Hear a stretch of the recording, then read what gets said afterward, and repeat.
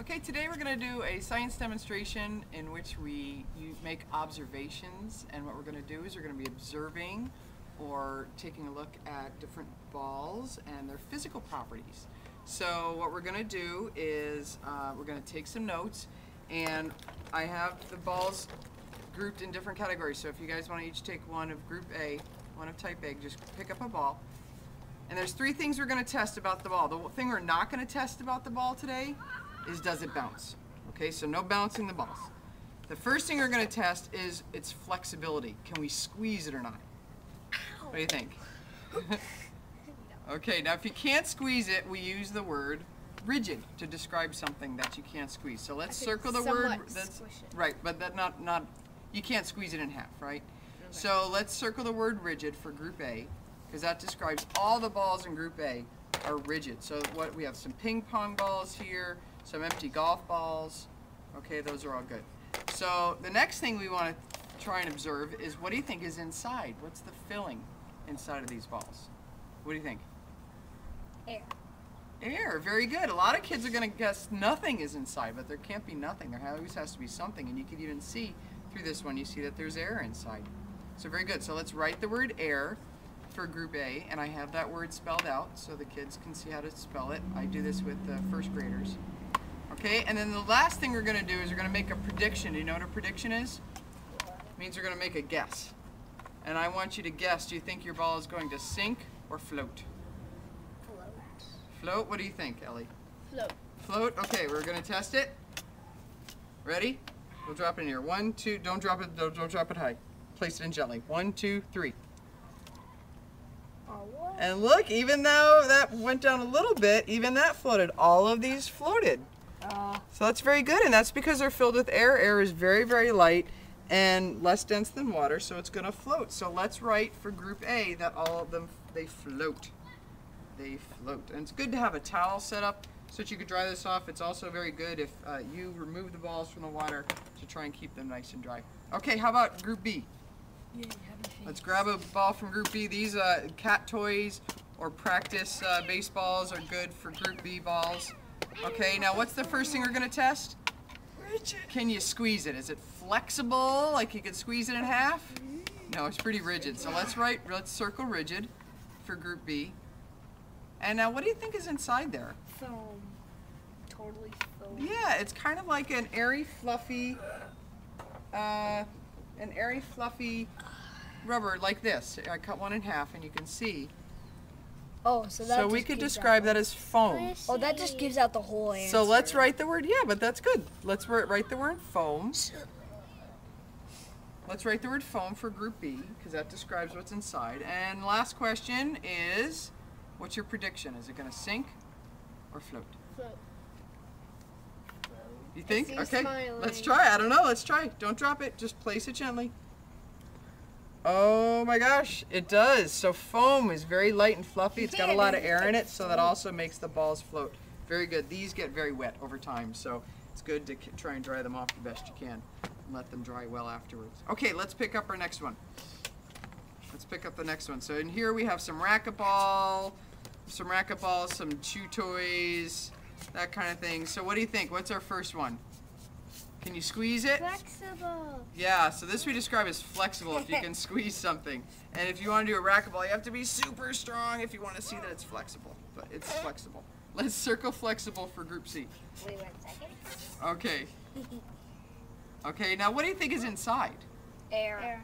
Yeah, air. In fact, on some of them with a hole, you can even hear the air getting squeezed out And if you put when it you on squeeze your eye, it. it makes it flying. Yes. Okay, and what do you think? Do you think, and in fact, look, I have a racquetball that's cut in half, and you can see that it's hollow inside. So it's just filled with air. Okay, very good. Now, what's our last question? Does it float or We're going to predict if it's going to float or sink. What do you think? float? What do you think, Andy? I would say float. How about the racquetball even? This is Float. pretty heavy. Ready? Go ahead. You want to try it? Put yours in here too. Yeah. They all float. There it again, because it's filled with air, and Yep. air is very, So far, very light. Everything floated. Look at that. How interesting. Okay, let's look at group C. This is a different kind of ball. Let's grab one here. Here I have a bunch of, No. D. oh, thank you, Dee. So here I have some golf balls and super balls, all sorts of things like that. Okay, some with fun, so, you know, it's nice to get ones if you have pictures inside, or this has little stars inside, because then you can kind of see what's inside. So what's the answer to our first question? What's the first observation we're going to make?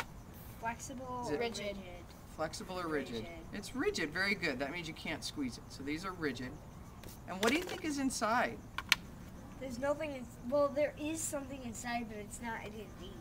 I don't know. It's not air. It's not Rubber? foam. It's rubber. So just like this, you can see that those little confetti things are trapped in It's there. sort of like I've seen the inside of a golf ball, but it's Well, some golf balls, you're right, are filled with different things, but most of them have a rubber core.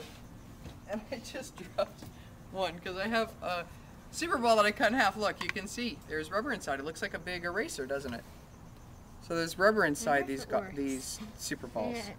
Okay, so let's write the word rubber, and that's spelled out on your handout as well. R-U-B-B. oh, I know that's E-R. just gonna sink. Okay, and what do you think? Sink or float? Sink.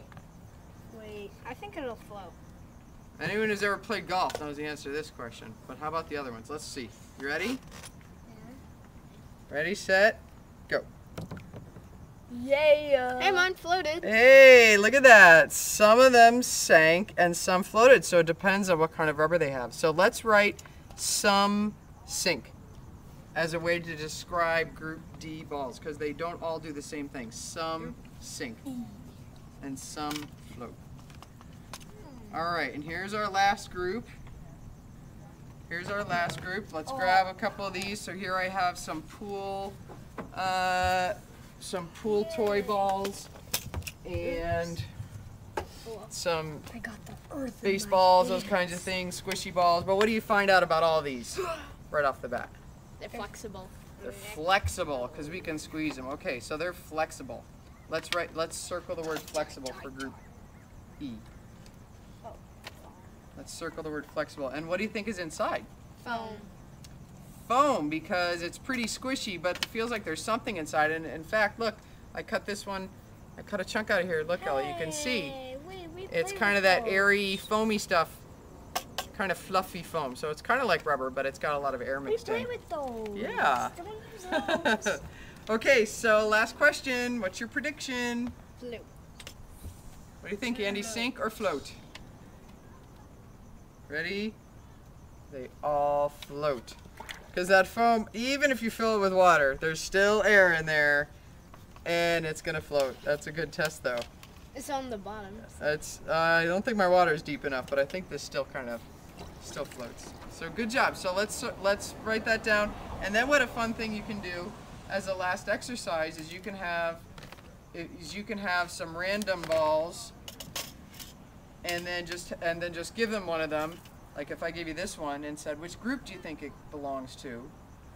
And see if you can categorize it, test it, compare it with your notes. Is it flexible or rigid? And what is it filled with? And then you can decide what group it belongs to. So that's kind of a nice exercise in categorizing too. It's A, very good. Very good. All right, so thanks for exploring some chemistry, making observations.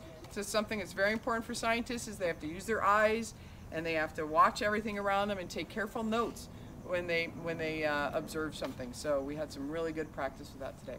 So thanks for having some fun with science, and we'll see you soon.